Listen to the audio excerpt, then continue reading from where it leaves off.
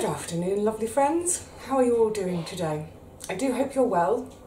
Me? Oh, thank you for asking. I'm fine, thank you. Still a bit tired, but otherwise I'm really fine, and all the better for getting to the garden the other day. It was an absolute joy, spinning around a bit, absolute joy to get back there, to have most of my fears allayed. Did I mention this in the meal planning? I can't remember, but I did find out on my way as I was leaving that there's a couple of plot holders who do have tomato blight. So I'll get the aspirin spray out again. They've only had, I think it's two sprays this year, whereas normally by now they would have had 6 or 7 sprays. Just haven't been around, or if I've been around, it's been chucking with rain, no point. Anyway, it was great to get down there and to do some harvesting. More of that in a second. But today, I'm going to give you it's heavy, a shopping haul video. Yay! You've been asking for ages for me to repeat a shopping haul video, and I suppose there is a bit of seasonal element to this because we're in summer now, and I think that last one was in early spring. And you know, it's something folk have asked for ages and ages and ages, and I've always thought, that's really weird, or why do you want to look at my shopping? But I get it, I do get it. I think I was a bit resistant to doing it at first because I had a look at a few others online, and to be honest, I didn't like them because you just see this mound. Even the word haul makes me think of greed, and I'm not greedy, I can't bear greed. But I would just see these like mounds and mounds of food, and all that packaging, just masses and masses and masses of packaging, plastic packaging, disposable, single-use packaging.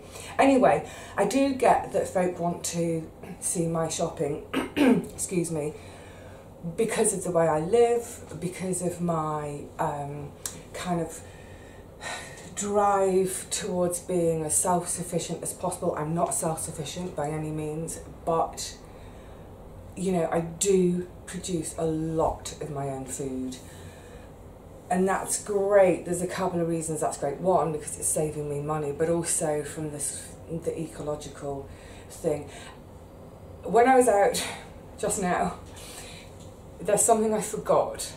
I'll tell you about. I'm going to sit down in a minute because my knees are killing me from being out. So let's rattle through what I have got, then talk about the thing that I'm going to have to go back out to get. Never mind, but it's great. Can't wait to share this with you. Yeah, so, okay, let's crack in. So, first of all, this is what I mean about it being seasonal. I've got a jar of olives. It's quite a lot in there. So everything I've got today will do me for at least the next 2 weeks. Some of these things will do me for at least a month, possibly even a bit longer, one of the things. So yeah, yum yum yum. The olives were 49p. I'm in the UK, so this has come from Lidl. I'll show you the Lidl bits first. 49p in the States, that is 70 cents. Then I got myself a big jar of mayo. This was 59p or 80 cents. So you'll notice a recurring theme about packaging here. Glass, glass. All of these jars, I reuse them, either preserving, storing. If I can't use them, if I get an excess, I put them on free cycle for folk who do homemade jams, pickles, etc, etc, etc. So none of this goes anywhere near my recycling bin. Recycling, in a way, should be our last option. Never mind refuse. Recycling should be the last option. The first option is to reduce the stuff we buy. Whatever we are buying, reuse wherever possible. And like I said, the very, very last option should be to put it in the recycling. The thing about this mayo as well, to just check, I've checked, it's actually rapeseed oil rather than palm oil.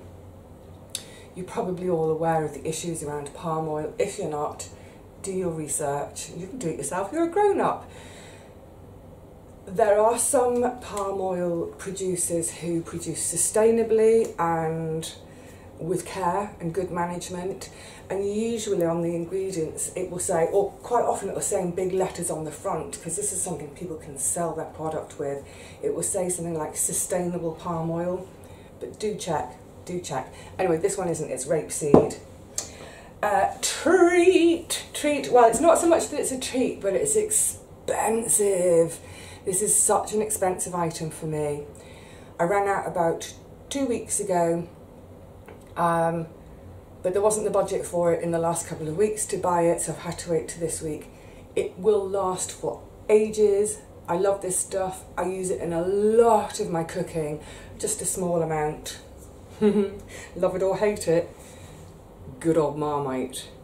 So that was £2.49, which is $3.50. Then, packaging. Long grain brown rice in packaging. I can get it packaging free. I can buy it loose, but they don't have any. They haven't had any for a few days. Not sure when they're going to get some. I'm sort of kicking myself because I think I probably should have just gone without for a little while longer. Just use wild rice. Wait for them to restock and then go and buy it loose. Yeah, I'm kicking myself now. So this week I will have rubbish in the rubbish bin. This rice it's a kilo. It was 89 pence, which is $1.20. We're going to get a bit random. Also in the shopping this week was, you're not going to be able to see what it is. It's electric tape, electric insulation tape. This was £1.49, $2.07. I run out. I've scoured every corner of my tool and decorating type stashes, run out. This is because the cable on my iron for ironing my linens is fraying. So I need to do a repair, get some of this stuff on it and get it repaired. Just eke out the life of my iron for a bit longer. I was thinking about it. I had the iron, I bought the iron when I left home when I was 18. So I've had the iron, what, 33, 34 years? It's ancient, but I can keep it going a little bit longer by taping up that flex that's a bit frayed. So the total of that little lot so far, oh, and also, but I popped it in the fridge straight away, I've got two blocks of feta. They're 75p each, so the two blocks are £1.50, $2.10, and basically a block like that, you see the thickness, half a block of that will do me for a week. So 1 week, 2 weeks, the other block, 3 weeks, 4 weeks. The reason I bought two blocks at once, the use by date is fine on them, is this branch of Lidl that I've gone to. Oh, it's right at the bottom of the hill that I live on, right at the bottom. It's a bit of a schlep there. It's more of a schlep back because it's all uphill. So I don't go there very often. I avoid it if I can. But when I am there, I make sure to, for instance, the olives. I can get similarly priced olives nearer to home. In fact, the Turkish, I was going to say restaurant, what's it called? Turkish supermarket near me. I can get them there as well. In fact, I could probably get an even bigger bottle. It would be even more economical, except I'd eat the whole lot in one go. I love my olives. But yeah, because I knew I wanted to get a bit of feta, I thought, yeah, let's go down to Lidl and then I can stock up on the olives, the mayo. The Marmite I got down there, I don't know how much that costs in, say, Tesco's or Sainsbury's, the kind of, the more middle-priced supermarkets in the UK. I'm not sure. So, right, I need to sit down. What total will we up to? £7.45, including the feta. That's $10.37. This is for at least 2 weeks, if not more, of eating. So you could say that actually for a week it's more like £3.50, $5, even less. How is it even possible? Let's sit in a chat. And I'll tell you about the thing that I forgot to get, which I'm going back out in a minute to get. Oh, that's better. I definitely needed to sit down. Right, so yeah, doesn't look like a lot. And here I am saying this is going to keep me going for, you know, up to a month. The Marmite will go for longer than a month. Probably the mayonnaise will, I don't know. I'll try and make this lot last at least 1 month. Which, yeah, it seems bonkers, doesn't it? And you see a little collection like that. Now, I am really kicking myself about the rice and the packaging. But I think one thing's really, really clear from my shopping, my shopping habits, when you see my haul, I'm always trying to shop mindfully, you know, with things like the environment in mind, you know, all those kind of things. And this is kind of like me trying to head off the trolls. If I was to buy the rice loose, it's actually, stupidly, it's about 2.5 times more expensive. So that would have cost £2 instead of 89p. Sorry, I didn't work out the dollars for that. What's £2? It's going to be about $3-ish. And you might say, or the trolls might say, well, that's all right for you spoiled little middle class people with your private income and your, you know, your fancy pensions and what have you. Remember, I don't have any of that. My income is actually less than the bottom line benefits are in this country. I think you call it government assistance in the States, don't you? So I actually live on less than someone who lives on benefits, and that is not me saying, poor me, far from it. You all know me by now. I'm very happy with my life. The reason I can do it, and I keep coming back to it over and over again for any of you who are hoping to go the frugal route, for whatever reason, you know, we've talked about this before, whether you want to pay down some of your mortgage, if you've got horrible credit card debts and you want to get rid of those, whatever it is, if you're saving for maybe to buy your first flat, whatever it is, if you're heading into this frugal life, one of the best things you can do for yourself to save money is to grow your own veggies. I put it onto the end of the video the other day, didn't I? I'd worked out if I had bought my vegetables in 2019, it would have cost me £2,000, which equates to it's like £40 a week. I obviously eat a lot of vegetables because that's all I eat. I'm vegetarian. So you could say that if I didn't have a garden, I'd be spending my 40 quid on my veg and my £5 to £10 on other stuff. What would that be? What's 50 quid in dollars? I'm trying to look for a nearest amount. I don't know what that's going to be. 35, about 70 US dollars. So the £40 for the veggies I grew 40 pounds a week's worth. What's that going to be in dollars? It's very confusing. About $65. Anyway, the point I'm trying to make is I realise how lucky I am to have an allotment garden to grow my veg in. You've seen, it takes hard work. There's no two ways about it. You know, the people who scorn veg growing will say, oh yeah, but you haven't factored in the cost of your labour, you know, to grow your veggies. Well, look, you know, how much time do people spend going shopping? You know, you don't factor that in, do you? Probably in a car, using up petrol and the price of actually owning the car in the first place. So yes, there is my labour time involved. But instead of thinking of it as a labour cost for the food, think of it as free because that's my gymnasium. I don't need a gym membership. That's my social club. It's my spiritual soul place. It's all those things. So, yeah, the veggies barely cost me anything. And this year, without having bought compost for the garden, I bought compost for seed starts. The vast majority of my seeds I've saved my own.